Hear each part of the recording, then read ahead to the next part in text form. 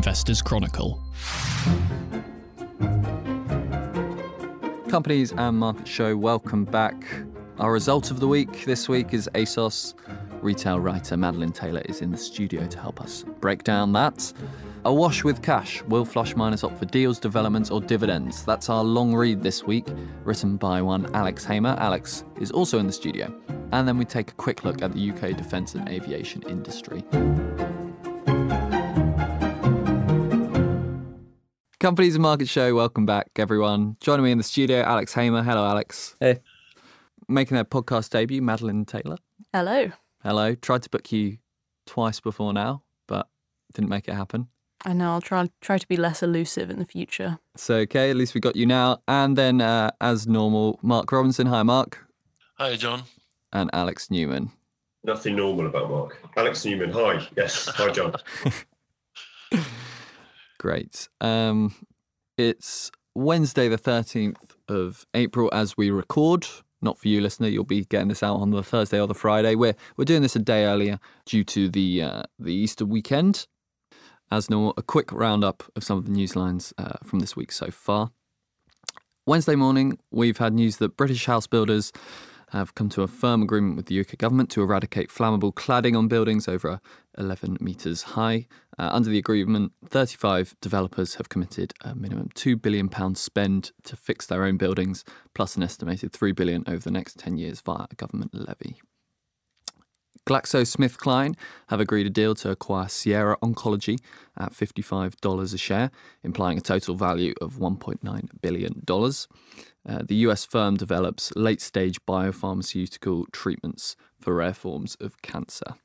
Elsewhere, despite a £550 million loss, EasyJet have marked down their latest report as progress, especially given losses last year hit the £700 million mark. Demand also seems to be recovering. During the second quarter of 2022, capacity has reached 67% of 2019 levels, while the third quarter is expected to hit 90%. Alongside EasyJet, we've got updates from Treats, Audio Boom, Page Group, Microlise, Nanoco, Go Ahead, Tesco and Asos in this week's magazine and on the IC website. You can find them all there. And that brings us nicely onto our first topic and our result of the week. I just mentioned it there. And Maddie joins us to talk Asos. Last month, Asos announced they'd be pulling out of Russia. If that's an okay place to start, how large were its Russian operations? AK, what's the damage there? Yeah, so at the moment, it seems like it will be fairly limited, the damage. So Russian sales only accounted for 4% of their overall sales, which is, in comparison, their UK sales are much larger. They're sort of 45% of the total revenues. So it's not huge, but it still will hit profits. Management have sort of kept the profit expectations for the year the same, but now it's expected that they'll definitely come in at the lower end of the expectations. So expecting a £14 million hit to the profits. Elsewhere in the results, what are some of the other takeaways from them? Well, one of the things that investors have really been looking at is how retailers are going to hold up in a much more challenging environment. So we've seen inflation going absolutely mad recently, not just in the UK, but also in the US, which yesterday said that inflation had passed 8%. And with that backdrop, they're obviously expecting that consumers are going to have less money to spend on things like clothes because they're going to be spending it all on things like food and heating, where the inflation has been the highest. And so that's obviously posed a bit of a risk to Asos. So far, they have managed to keep sales growing. So in the UK, sales growth was at 8% in the past 6 months and 11% growth in the US as well. So it's looking fairly positive. In addition, their chief operating officer, Matt Dunn, also said that he was expecting to see this pent-up demand from COVID be unleashed over the second half of the year. So it's yet to be seen whether that will happen, but he's predicting higher sales of what they call occasion wear, which is things like dresses, but also beach wear for holidays and all those things that we've not been able to do for quite a while. So they seem to have it under control for now, but the question really is whether or not they're going to be able to offset the rising costs with those extra sales, because they've also seen their operating costs rise really rapidly. I guess it's an interesting environment for retailers like Asos, because they are sort of a budget brand, I guess, which could do well in these high inflation times compared to more luxury ones. Is that fair? Or yeah, I mean, their tagline is that they target fashion-loving 20-somethings. And, you can see that two ways, really. I mean, one is that, younger people are typically have less disposable income anyway because they're on lower incomes. And so they might potentially be the ones to absorb the biggest hit if inflation keeps running really high. So you could see that as an even higher risk, the fact that they are a budget retailer. It's because it's their consumers that are going to be hit the hardest. And so, in the past, you have seen luxury brands have a little bit more of an advantage there in terms of holding up against inflation. I read an interesting piece from an analyst the other day who I think had probably teenage or children in their 20s. And he said that because often these people might still live at home and aren't bearing those extra costs for inflation, like energy costs, they're actually going to keep buying trainers and other, kind of fast fashion stuff longer than, people might a bit older or people who are more exposed to, realities of life would do. I mean, once again, he struck me as a parent who was complaining rather than writing a real rigorous look at this. But, do you think there's an element of that where this kind of spending could continue more than we think? Possibly, but then again, you've got to also balance it out against the fact that we've just come out of the pandemic. So, I mean, a lot of the people that probably were living with their parents over the course of the pandemic have moved back to the cities. They've moved back to London where, house prices have continued to rise, rents have continued to rise. So it's really anyone's guess.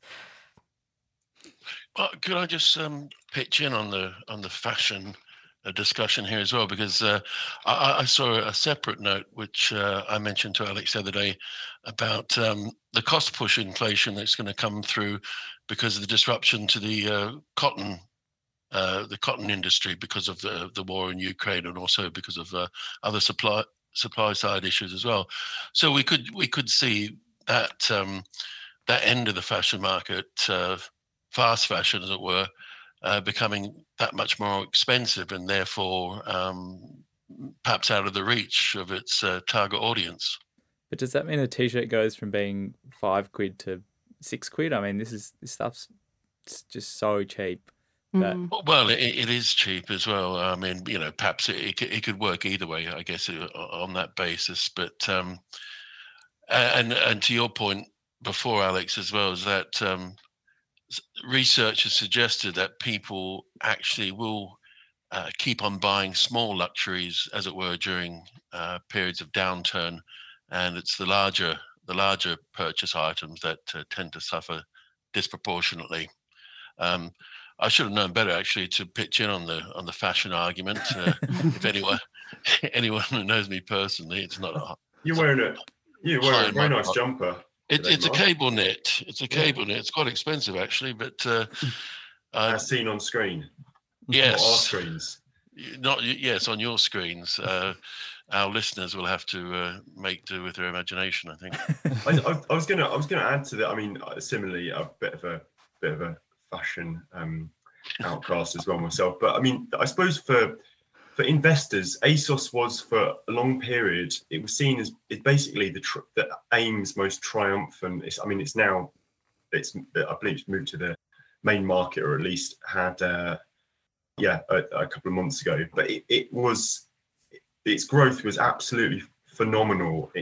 Up to about 2014, it had one of the largest share price appreciations that the AIM market has probably ever seen. But some of the structural elements of the business model, which advantages it had there. So it didn't have the high street presence. It had a kind of viral factor by being all online. It's just that's not a distinguishing factor anymore. Every fashion retailer, has really had to adjust and invest in their either the direct consumer shipping channels, or basically bulking up their presence on social media and kind of replicating some of the early success that ASOS and others had. And so the risk really, I mean, they're not the company, they can't return to the roots they had as a company when they were really, really successful.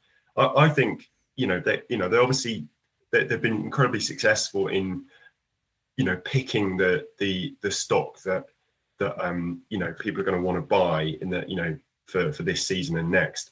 But the risk is they are just kind of becoming increasingly more in an increasingly crowded marketplace, and they're almost, they're still very big. So comparison with the supermarkets is probably not fair. But their margins, are just going to be more and more challenged as they compete with, this kind of ever-growing online marketplace for fashion. I don't think the same numbers of consumers will look to them as the first port of call as they once maybe did, even 5 years ago. There's another thematic angle as well that we've become aware of, and that's linked to the environmental impact of the fashion industry. I read some figures a little while ago suggesting that it is one of the main contributors to greenhouse gas emissions when you take it through right from the production stage, from the primary stage right through to production. And whether this will sort of impact companies within the sector, whether ESG mandates will be brought to bear eventually, or whether young people might just turn around one day, if this becomes widely known and accepted, they just might turn around and stop buying from these type of outlets, sort of disposable fashion, as it were. I've seen some advertising for companies that are basing their business model on the fact that it's far more, their apparel is far more environmentally friendly. But as I say, it's a thematic angle, and it's the type of thing that you need to be really keep an eye on as the industry progresses. I mean, as our retail writer, Maddie, what's your sense on that? Well, I think you've obviously got to be really careful about the environmental risks. I mean, you look at what happened to Boohoo, I think it was last year. They got themselves embroiled in a massive scandal about one of their, I think it was referred to as a sweatshop by others, but they're one of their garment manufacturing facilities in the UK. It was found to be paying some of its workers not very well, shall we say. Or a subcontractor, so when it gets sued right away. Yeah, so, and we obviously saw a massive hit to the share price then too. So it is something we've got to look at and always be thinking about. I guess just finally, maybe from an investor's point of view, you put a hold rating on ASOS, Maddie, and you also cited Berenberg, who did slash their target price, but it's still way above where the price is now. What is there a more positive investment case for ASOS? Well, I think it's a balancing act, really, because as we've said, their share price went up hugely over the course of the pandemic. And I think over the past year, we've really seen that come back down to earth. It's fallen by about 2/3. And so now it's sort of value. It is looking like it's better value than it once was. And I think investors have to keep in mind that it can't compete on the same sort of metrics that it was last year because of things like online retail no longer being kind of your only option, which was obviously a massive boost for them. So I think we've got to be careful before ruling them out completely, but also admit that there's a really challenging sort of 6 to 12 months at least ahead. Want to know if you're on the right track to achieve your portfolio goals? Does your mix of holdings have the potential to deliver powerful growth? Are there adjustments you could make to boost your returns? If you would like to see your portfolio analysed by experts, please email us at portfolio.clinic@ft.com for more information, or follow the link in the podcast description. This is a free investment review service, and all portfolio submissions are welcome, whether you're starting out or have amassed millions. We don't reveal details of the portfolio owners, so your anonymity is guaranteed. That's portfolio.clinic@ft.com. or follow the link in the podcast description.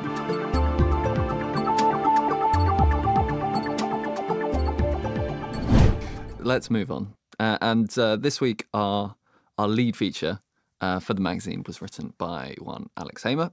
Awash with cash, will flush miners opt for deals, developments, or dividends is the title, sort of blaring out from you from the front of your magazine, accompanied by a picture of a truck carrying stacks of cash. Alex, you wrote that the miners would historically make moves into M&A, but this time around that might not be the case. Yeah, that's not the case so far. And I guess the real, I mean, there are two main points to this. Firstly, the idea is that will they just continue on with massive dividends because they've hit record payouts so far this year, and I think last year as well. It just kind of keeps ramping up. And then the second part is that the big miners like Rio and BHP, Glencore, Anglo American, they talk so much about these future commodities that will be part of the energy transition. So like copper, nickel, there's a bit of lithium development going on as well. And in a way, they're pitching themselves to broader generalist investors who are interested in this stuff, who might then invest on the basis of, metal from a new mine that's, operationally low emissions, blah, blah, blah, going into the next generation of Teslas. It's linked to that supply chain. I think that's a massive pitch they're making right now. But they're also not making the decisions now that will see supply of those metals be consistent in 10 years' time. And that's largely because the institutional investors, your pension funds, your kind of small percentage point holders of these companies are keen to get these massive dividends, as you would be as an investor. Yields are running fairly hot, even with quite good valuations. And so what we've also seen, so on the one hand, you've got really high dividends, you've got good balance sheets, and then you've got capital expenditure or CapEx that has not really moved up that much since the bear market, which ended about 2016. So from 2017 onwards, you've got kind of minor increases in CapEx, and what that's meant is that free cash flow has exploded, and that's where we're talking about use of capital and what decisions they're making now, and how that'll affect the future. It's a big topic, and it will kind of keep rumbling along. And I think the comparison really is oil and gas, where investor pressure and a shift of capital away from this, dirty old industry has meant that oil and gas supply has not kept up with demand coming out of COVID. And so we've seen price shocks. And, there's good reason that investors want a bit of restraint in terms of spending. But will it go too far, I guess, is the question. And I don't really answer it, which is the thing with all, with all big kind of analysis pieces like this. But yeah, it's a tricky question. And I think the investors I spoke to are very happy right now. And that will probably mean that dividends continue as long as they can. Is the fact that they're flush with cash, is that based solely on the sort of exploding prices of commodities, or does it go deeper and a bit further back than that? Yeah, no, that's a good basic question. It's so, for example, copper, which is probably 10-20% of Rio and BHP's cash profits a year, has gone from under $6,000 a ton to over $10,000 a ton. So that's a huge difference. And their costs have crept up a little bit recently, but that's contributed a lot. Over the past 2 years, iron ore has gone from under $100 to over $200, and it's back a bit now, but that has really driven this as well. So yeah, it's price driven, but they were in a really good position to capitalize on these higher prices because during the downturn they slashed costs and got rid of expensive projects and really focused on, cutting debt and making themselves a lot leaner. So that has also contributed to this free cash flow bonanza that we're seeing right now. Alex, I think another point worth mentioning as well is that in the last cycle, the last super cycle, if you like, a lot of the big resource companies made some pretty unwise acquisitions during that period as well. And I think there was pressure from shareholder groups in the wake of that to actually, as you say, improve efficiencies within the companies, but also to avoid those type of marquee deals that were, conducted at the top of the market. Exactly. Yeah. That it's kind of a key point here when you've got Rio is my favorite example, where they bought a coal project in Mozambique that was based on the ability to ship that coal down a river. And when the government said, actually, you can't do that, it was an immediate multi-billion-dollar write-down. And they took their time telling investors, which has gotten them into snafu with the SEC in the US and other regulatory authorities. But that's really what investors are also trying to avoid. The market gets excited and then decides that demand is going to stay what it is forever, and then they're going to spend billions on new projects and then, ruin the market again. So I think there's this idea right now that without doing that, then the cycles will kind of flatten, which seems unlikely, but it's kind of staying so far. But I mean, putting a mining truck full of cash on the front cover of the magazine could also just be pure peak market behavior. This could be the apex, and all these questions of continued free cash flow will be, rendered silly within a few months. I mean, there are some forecasts that show that BHP's free cash flow is topping out this year at just over $20 billion, and then it's going back down to 15 by 2024, and the Rio and Anglo American have similar forecasts. Glencore will stay a bit longer because of the potential for copper and coal prices, which kind of determine their earnings a bit longer. But presumably it's also making a killing trading, unless it gets completely stung in some opaque market we're yet to find out about. Yeah. Well, the idea at the moment is that trading has become a real trading ground playing ground just for the giant companies, because no one else can handle the margin calls. But yeah, there is this real sense that miners cannot be trusted with all this capital, so the investors should have it. How much do you see that as just quite a short-term approach? Doing massive shareholder distributions, it's almost too easy. Yeah, it's an interesting one, because as I was saying, they've made these bad bets before, and the question is whether the right time to do these big deals, buying mines that could be in production within a few years instead of a decade, for example, is kind of what could be happening. Is that these deals should have been done 2-3 years ago. Which makes me think on that point. Sorry to butt in out. The Anglo American's Serious Minerals deal is looking quite good now, I think. I mean, it's obviously no consolation to the many Serious Minerals shareholders out there who kind of took an absolute bath. But I mean, potash market is sort of crumbling as we speak, and they have this enormous resource which everyone's urging them to speed up. That looks like, but that could have been a perfectly timed example of the sort of deal you're talking about. Yeah, definitely. And I mean, they got it for cents on a dollar, so it was kind of perfect for Anglo. And I think one other aspect is that if we talk about copper, for example, which is so key for the energy transition, most of the current massive mines that are multi-million tons a year were discovered. Those deposits were discovered in the 1980s or earlier.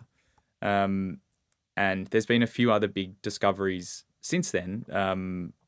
I think I mentioned on the pod the other week, big one in the DRC, but there aren't kind of 15 large-scale copper projects just in a supermarket for the miners to go and buy, and those that are pretty good are very, very expensive. So, am I right in thinking as well as that general yields are going down within copper and a number of other industrial inputs? yeah, for sure. So the overall grade of copper globally is declining, and there are some processing helps that are, so new processing styles, and they're still getting better at that, at actually getting the copper out of the rock. So that does help, but if your grade drops, that's pretty serious. So globally, it's definitely an issue. And there's really interesting things in nickel. So Russia produces, I think, 20% of the world's high-grade nickel, which is what is traded on the LME and is used in batteries like those in Teslas.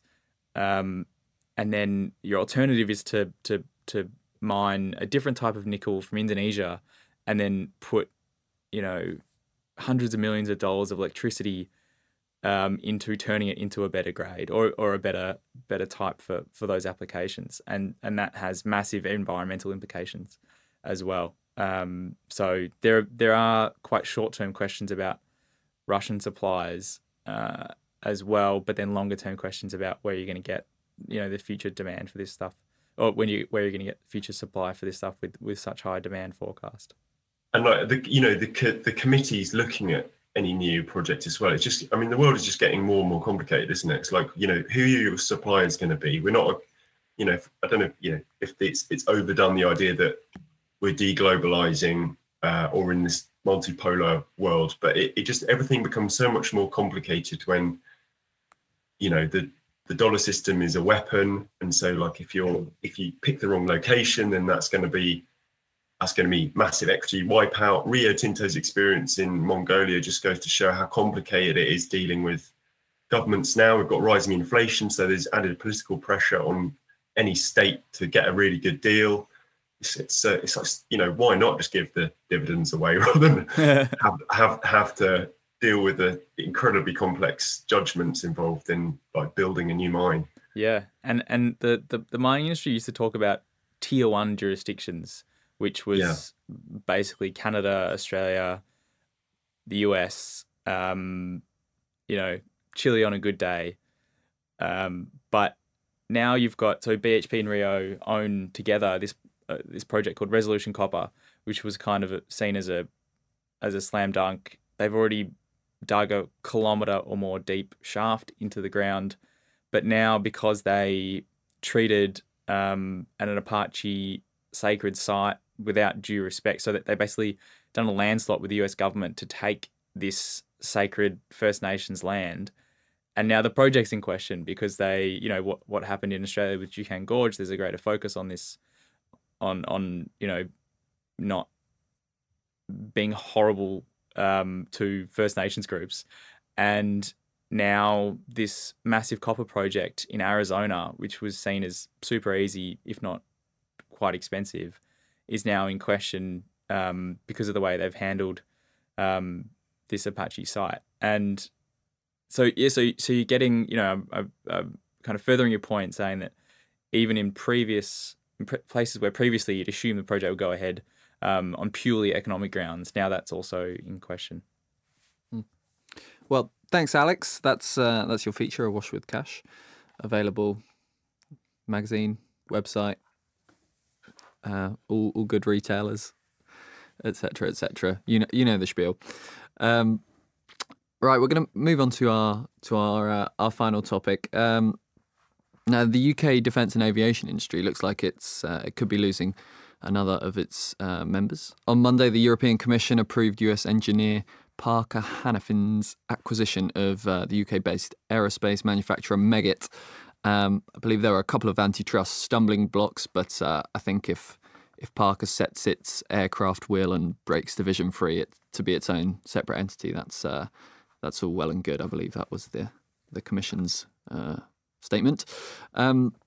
Anyway, the upshot is the UK government and Business Secretary Kwasi Kwarteng has a decision to make over whether this is an issue of national security before approving the deal.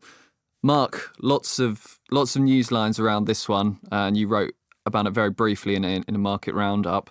What do the UK government have to weigh up here, especially in light of the ultra electronics case as well? Well, there's a number of considerations, all linked to national security concerns. I mean, this is a debate that's been going on well before the Russia's invasion of Ukraine as well. The UK, almost uniquely amongst European nations, didn't have provisions in place to stop foreign takeovers of industries that were deemed essential in terms of national security. But I think there's been a sea change in that regard. The government has actually given powers to regulators to stop deals on this basis. And I think a lot of people were actually surprised that the Meggitt and ultra electronics deals were allowed to go ahead in the first place as well. I mean, the central irony, of course, is that Cobham is involved as well, itself a venerable UK defence company. It's just a case of there's such a tie-up as well between the government in this country and the defence contractors through links with GCHQ and with the military itself. And so what you've got a position now where we've seen the value of UK armaments in the Ukraine war, and it is just a simple question: is it worth sort of hiving off this, intellectual property to third parties, which in some cases will sell that on to nations that are essentially hostile to Western interests? So it'll be interesting to see what the business secretary does in relation to that deal. I guess you could say that it's so far down the path now that it's likely to gain approval. And the central irony, it'll only leave about 4 FTSE 350 companies in the defence stroke aerospace sector. So in a sense, the argument is moot. But we shall see. At any rate, we shall see. I pointed out a few weeks ago as well that we might see further consolidation in the UK market, but of course that's a different kettle of fish.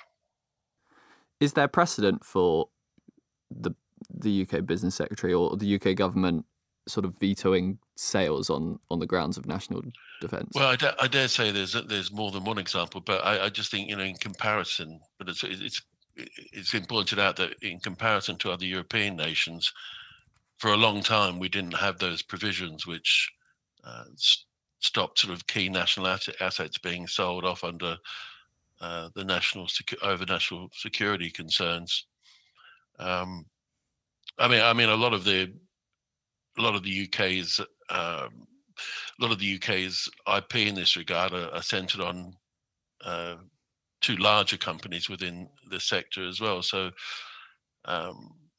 when you look at I think the UK is around about the 8th largest arms exporter in the world, and it's been going down the list in that regard. I think we've got something like 2.8% against France's 11%. So some people might say, what is the relevance of it then? But the UK defence contractors, by definition, are tech focused. So it tends to be at the higher end of areas like aviation and electronic warfare, which and also and I say aviation, but autonomous drones. I mean, we're almost ahead of the curve in that regard. And it is if you're a company like the Czech Republic, that they produce a lot of arms, but it's the kind of thing that anyone can produce. Rifles, ammunition, things that are absolutely vital, but they don't have the same import in terms of intellectual property. Well, thanks, Mark. something to keep an eye on. I'm sure you'll be keeping an eye on over the coming weeks. John, what's it good for? A good question. Good question. Great. Well, thanks everyone for joining me. Hope you all have a cracking Easter, and we'll catch up with you again same time next week. The Companies and Markets Show was edited and produced by me, John Rogers, and because you listen to our show, you can trial the IC's print and digital subscription at the special price of just £4 for 4 weeks. Follow the link in the show description to redeem. Have a great Easter weekend, and we'll see you next week.